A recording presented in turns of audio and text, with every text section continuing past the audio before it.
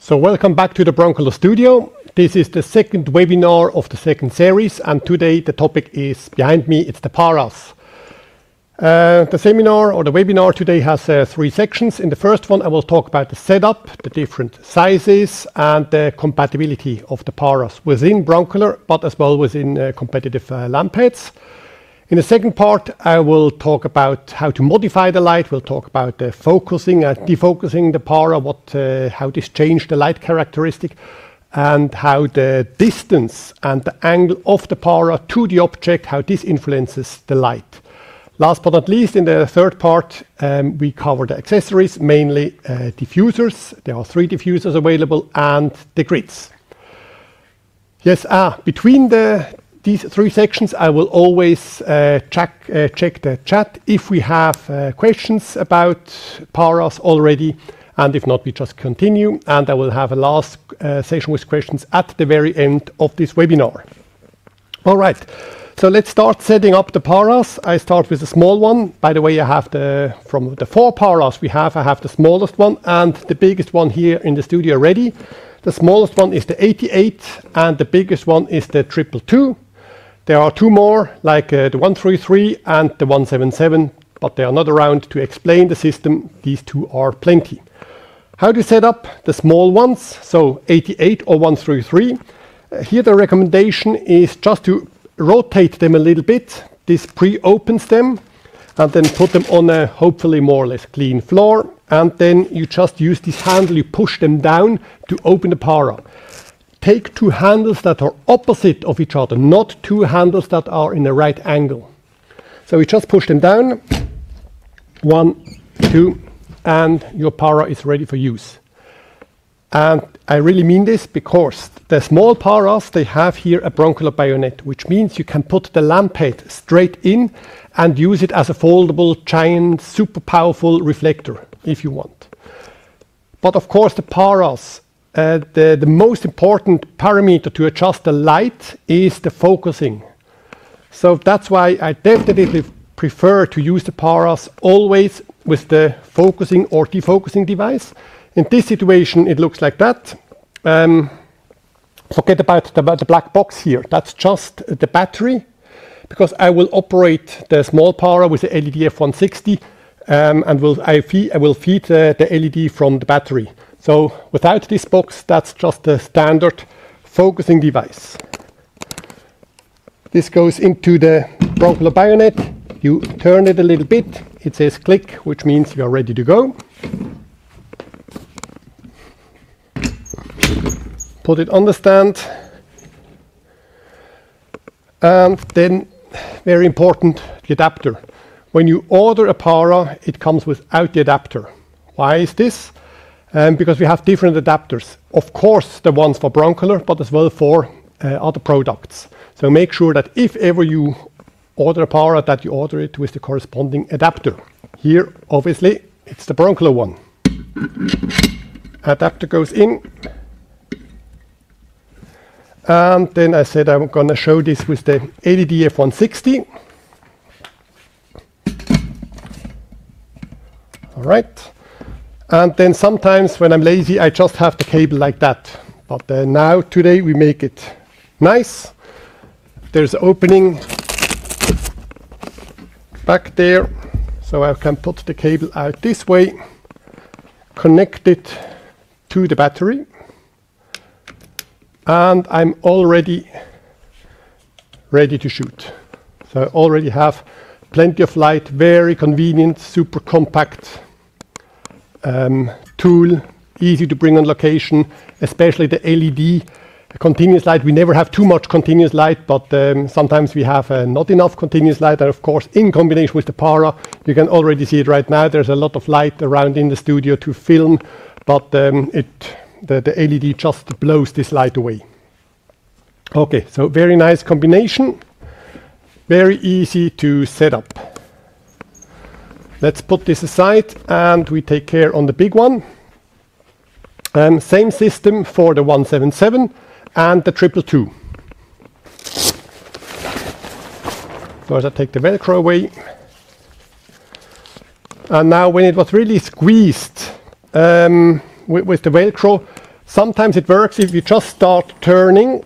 Yep, now it works. And sometimes, if you have stored it for quite some time, you might want to climb into and just pre-open it quickly. Okay, so that we have a different angle. But if you did this, then for sure it works as simple as this.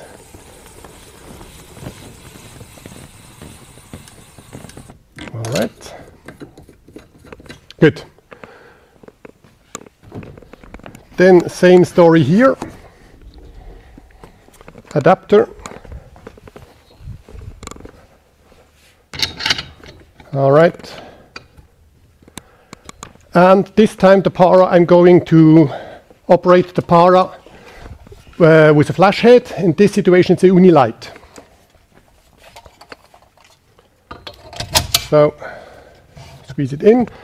Here we do the same. We do it the right way around, which means the cable goes through the opening.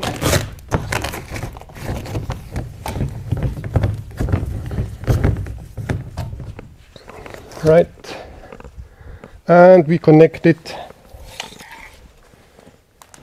to the power pack. Right. Now, one more word about compatibility with potential other lamp heads.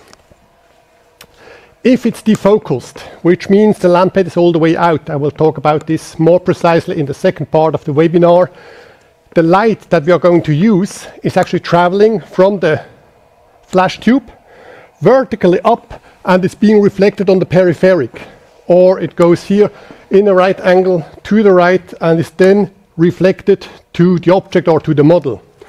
Which means if I have an integrated flash tube, which is inside the lamp head, I don't have this light. I could work with the light that goes to the center of the para, but you will see that if I have the lamp head defocused, there are actually no reflections from the center. So that's why it's essential that whatever you use inside, of course, best solution would be broncolor. But if you use something else, make sure that you have an external flash tube, otherwise you cannot use the full potential of the paras. All right. A last word in the first section, one last word about the surface of the reflective material. I don't know if you can see it in the video. Let me bring this one a little closer. I think we can at least guess it. So the reflective material of the big paras is much more shiny. It's actually almost like a mirror. So when I stand here, I can almost recognize myself. However, in here, not at all. So we have somewhat more texture here on the reflective material of the small paras. The two small ones, 88 and the 133, they come with this reflector. The big ones, the 177 and the 222, come with the more shiny reflective material. Why is this? In early webinars, we learned that the hardness or the softness of the light depends on the size of the light shaper. So if we have this very aggressive reflective material and we just squeeze down the size of our para to 88 centimeters, the light would be much too aggressive. It would completely blow the models or the object away. So that's why on the smaller paras, they are more aggressive. Then we take the aggressivity of the light a little bit by working with somewhat more diffused reflector. I come back to this in the very last part of the webinars, because this has an influence on the accessories we can use. They actually, my recommendation goes in different directions when you have the big paras and if we have the small paras. Okay, so now we have set them up. We talked about the different sizes, compatibility, and this means it's time for the first series of questions. If you have some questions already, use the chat window on the very right side of your window, and I will try to answer them right now.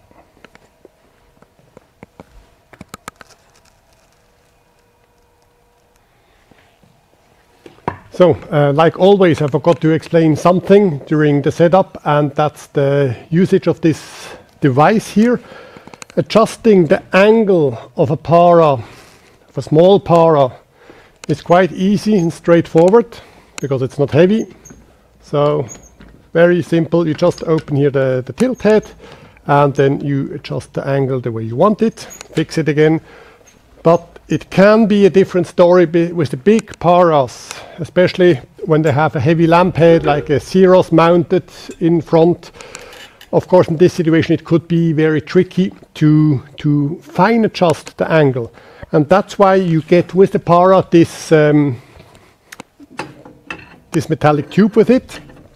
You normally mount it here, and then, of course, you have more power to adjust your angle precisely. I forgot to mount it because I never use it, and I never use it because I have a different device. I use this tilt head, and this allows me, let's bring this a little closer, this allows me to change the angle much more simply just by turning it. Like this, I can, even the finest adjustment, I can just make it very, very simple, very precisely like that. So it's very convenient. But as I mentioned, this is not coming with the para, so you have to order this piece additionally if you want it. Right. Let's keep it here just for later. And I would like to talk to you about the most important parameters of adjusting the light. And the first one is, of course, to focus or defocus the light. Now, in the para, in the big one, I have the Unilight, which is a lamp head that has no focusing possibility. So the lamp head or the flash tube is always in the same position. Here with the LED F160, that's a focusable lamp head, so I could change the LED distance from the lamp head. But imagine here I have, let's say, almost like a meter that I can change the lamp head's position inside the para. So an additional 2 or 3 centimeters, let's say from a pulsar G head, does not change anything anymore. So you can absolutely use unfocusable lamp heads inside the para, and you can still work with all the light characteristics. Let's have a look at the light when it's completely focused.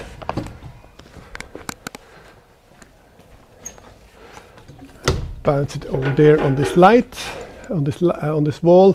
But first we should have a look at some graphics.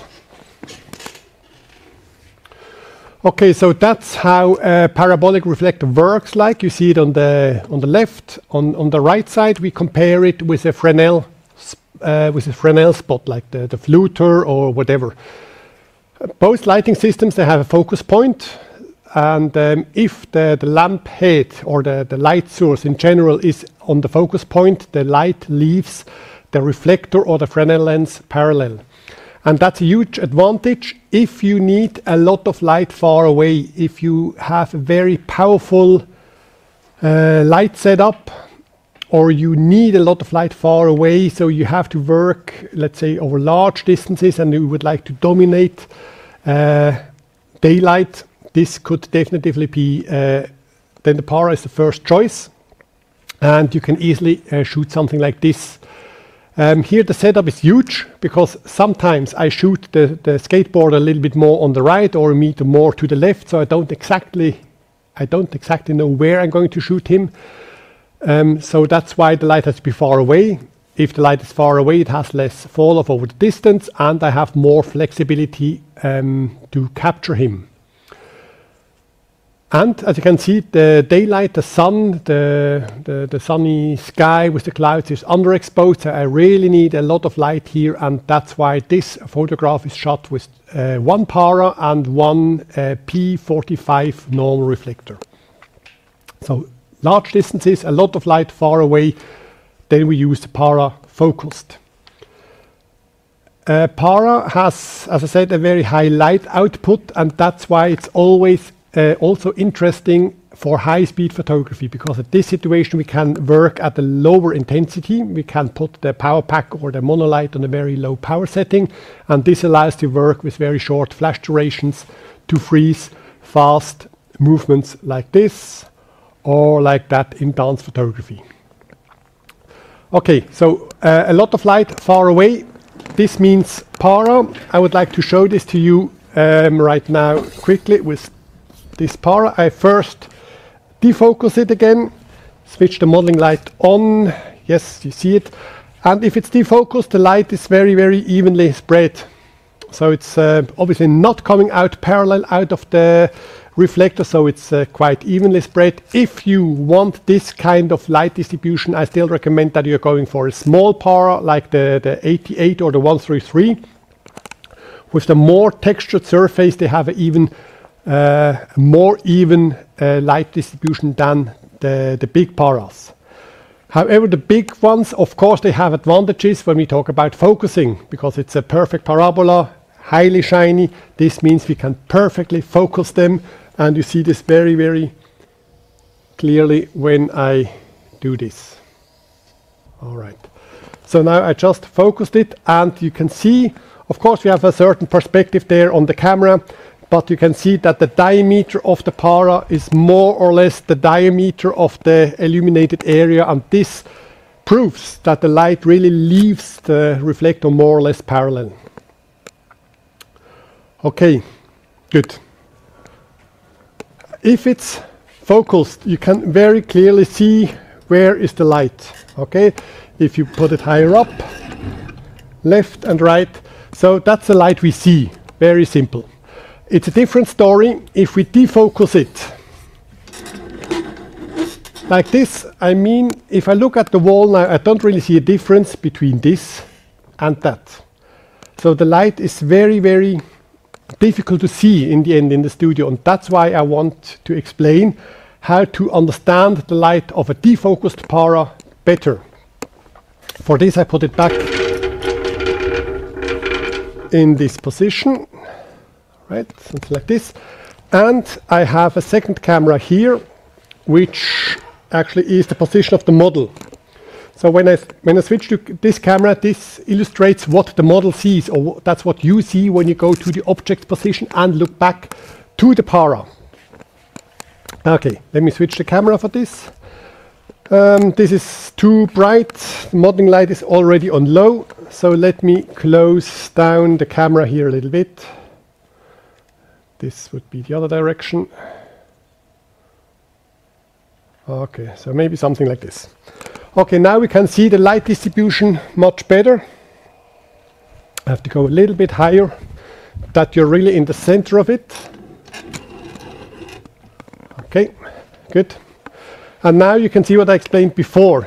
As we have an external flash tube, the light does travel to the center of the reflector, but it's not reflected there.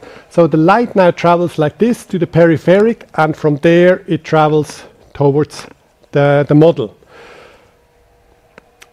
This means that we have, it's not like one light source, we have 24 spots, and these 24 spots, they are illuminating my object, and the position where these spots are very sensitive on the position of the model. For this, I first take you a little bit further away, which means right now we have the diameter is more or less the distance, and I take you further away. And you will see that if I do this, that the reflections are kind of falling out of the para. So the reflections would be here now, but half of them would be outside of the para, and of course this is just loss of light. So there's not all the light is actually reaching the model. In this situation, if the model is further away than the diameter from the para, you have to refocus a little bit. So you have to push it back in a little bit. Exactly, so I try to show you this again from here. Okay, so that's completely defocused. Completely defocused, the reflections are too far out, and we bring it back in a little bit. So over this distance it would be kind of perfectly defocused over the large distance. Opposite story, if we get closer, then the reflections move inside the para. You see this on both sides. Unfortunately, my camera lens is too long to show the entire para over this short distance. Now it's about 1.70 meters, 1.5 meter distance. And this means that the reflections are moving inside the para. So I'm only using it from here till here. So over 1.70 meter distance, I'm only using 1.70 meter in diameter. So that's why the minimum distance to use all light characteristics of a para would be the diameter. That's more or less here. And then if I have it here, defocus it completely, then that's the perfect defocus position. What happens? What's the interesting part about this light? So even when I'm standing here in front of the light source, actually I'm not blocking any light because there's no reflections coming from behind my back. The reflections are coming from here and from there and above me. This means that all these 24 lights obviously hit the center of the object, hit the center of the body, center of the face. The light that comes from here, from up there, from down there, all these lights hit the center. But what's coming here from the right, of course, is not reaching the model's left. What's coming from the left, obviously, is not reaching the model's right. So we have a natural, automatic fall off to both sides of the illuminated area. This light automatically focuses in the center of the body, creating nice gradations to both sides, on left and right, but as well up and down. Because what's coming from here, up there, will of course not illuminate the area under my nose and under my chin. So as well, down here I get, I wouldn't call it shadows, but just nice fall off of the light. So defocused, it's a very, very three-dimensional light, but I don't have to deal with contrast and with positions. It happens automatically. I will show you a couple of examples right after this. Okay, what happens if I change the angle? Let's say you would like to have a light that comes more from my right. So you don't have to move these huge light shapers to the side. You simply tilt it a little bit like this. And now you see that the reflections here become much more dominant, and here they are kind of falling out of the para. So now, in this situation, of course, the light comes more from the right, and I will have a shadow on that side. If I think the shadows are too dark, I just tilt it back a little bit. Immediately, I have more light here, so it's like the main light here, fill-in light there.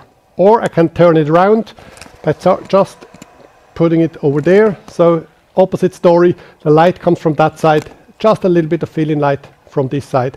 So you can give the light a little bit of a direction by just tilting the para.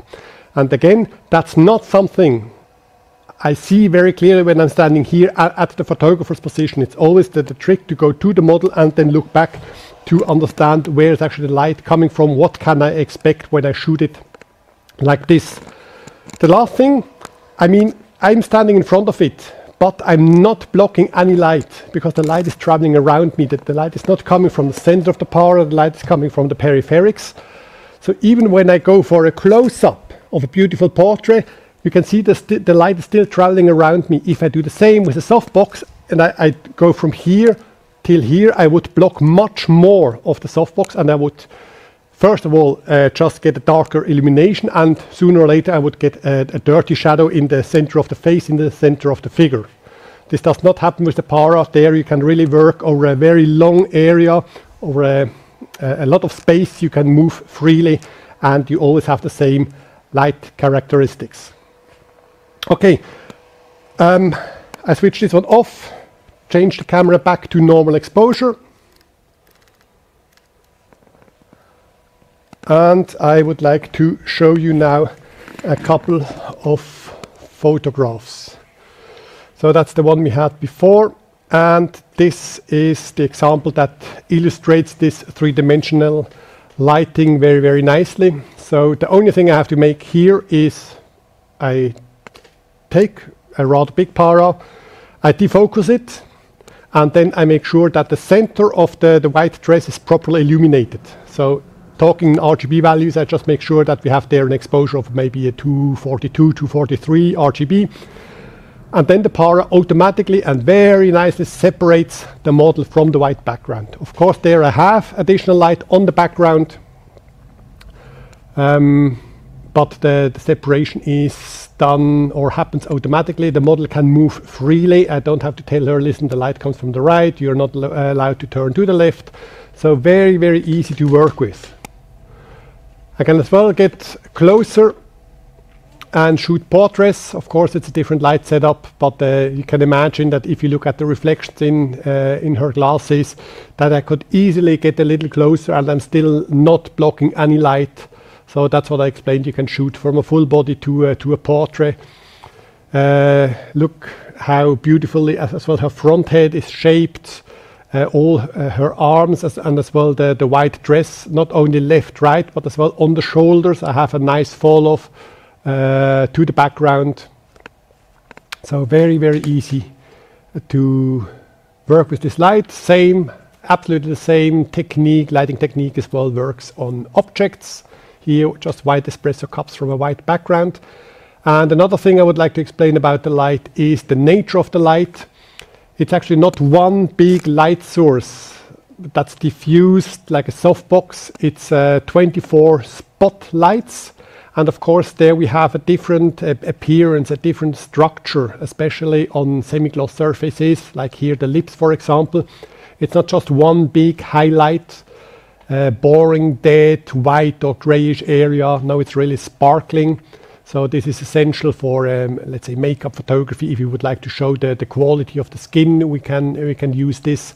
Food photography, the texture of a broccoli, for example, from vegetables, of course, is a completely different appearance as if we use just a diffused softbox for this. This is still shot out of a small, just a couple of seconds video that I produced.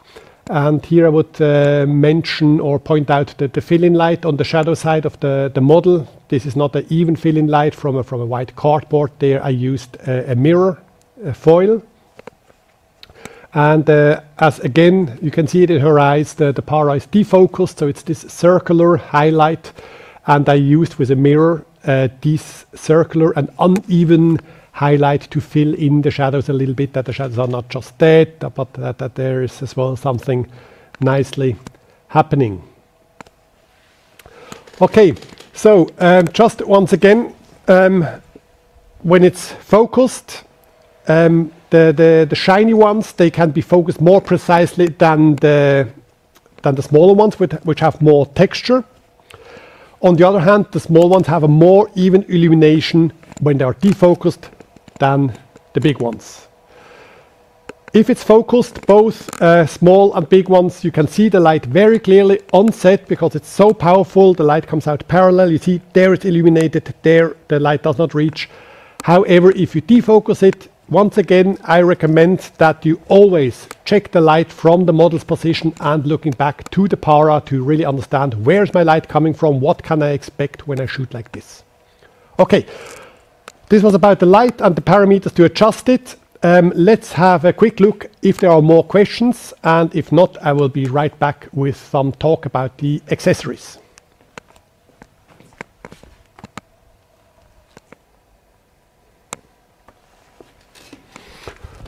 All right, last but not least, accessories. So we already covered two accessories at the very first part of this webinar, which is adapters. Remember with adapters that you have to order them with the paras, otherwise they come without any. And the tilt head that I use mainly on the heavy, on the big paras. But there are accessories that are much more important for light shaping than adapters and tilt heads. And these are honeycomb grids and diffusers. For this I'm going to flip the camera quickly. And what you see now here on the left is still the same para as before, the 222, but now with the diffuser 2 mounted on it. Diffuser 2 has a medium density.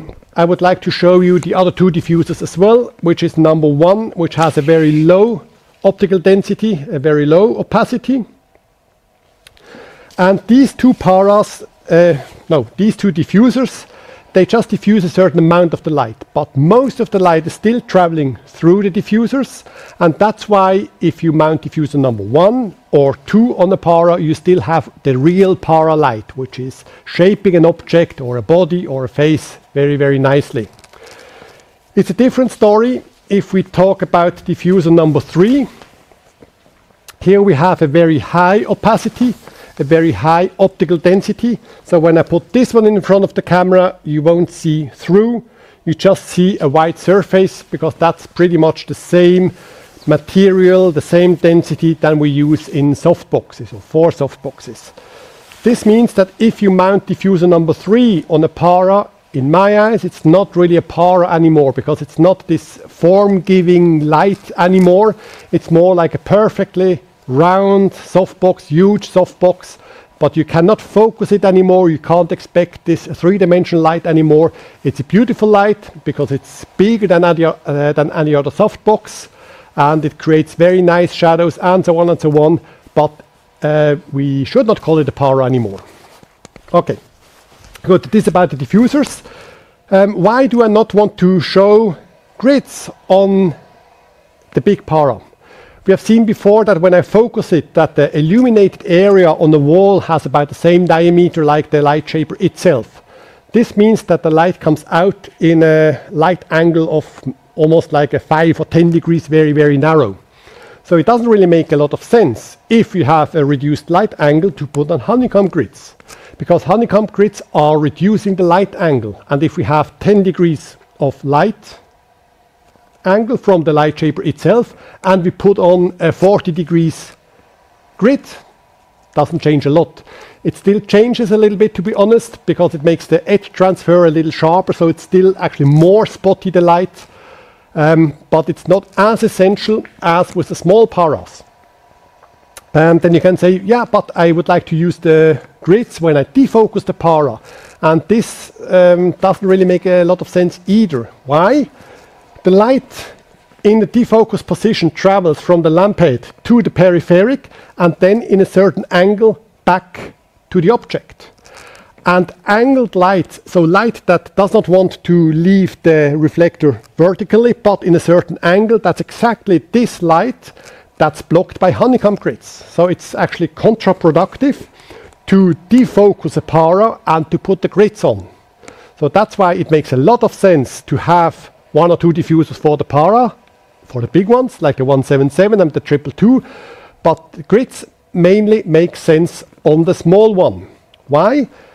I mentioned before that the small ones, they have more diffusion, so we have a less aggressive reflective material, so that texture always is the same, like less controlled. So if we would like to focus the para 88 completely, we expect something like an illuminated area that has the same diameter like the light shaper itself, so we expect a light point of about 1 meter diameter.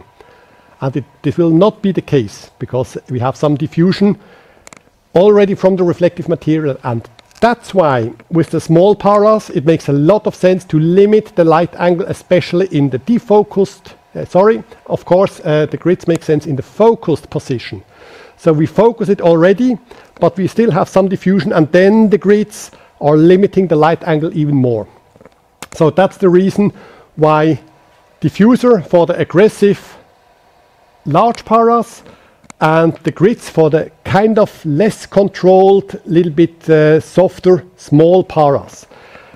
We can put it that way that the diffuser brings the big paras a little bit more towards the small ones from the light characteristic, while the grids allow us to focus even the small paras as precisely as the big paras. So they are both pushing each other in the direction of the other para. So that's why, in my eyes, mainly grids on the small ones, diffusers on the large ones. They are mounted the same way. So we have here these extensions from the rods that keep the para open, and these rods are used to mount and to tension the para very, very nicely. And this is very precisely done. So if I rotate the para for you, you will see that it's very nicely, it's completely flat surface, so it's a very precise light shaper despite of the size. The shape of the para remains the same, it's not like wrinkled. At the same time, the tension of the fabric as well is just perfect. Here the same, we have an elastic band around the grids, and again we use just these small extensions here to mount the grids on. To take it off, very, very simple. Just like that. It's a textile grid, so you can easily fold it, throw it in the car. can't break, can't wrinkle, so very easy to handle. Right. So far about the paras, the handling, light characteristics, the parameters to adjust the light, accessories. Now I'm going to check once more if you have any questions. So if still something is unclear, please ask now. Last chance.